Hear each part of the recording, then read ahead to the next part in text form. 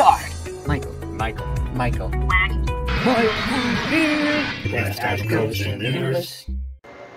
This or that. Efficiency or productivity.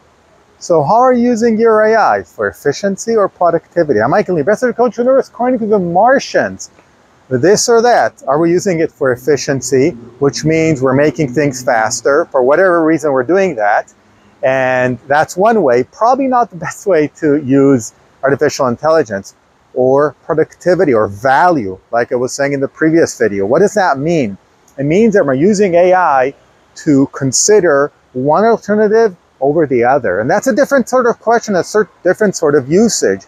So when you're interacting with your AI LLM, think about how you can increase value for yourself, for your business, for your organization in comparing, rather than aiming for efficiency gains. Efficiency gains meaning time faster. Value means I have something that I want to do over another thing.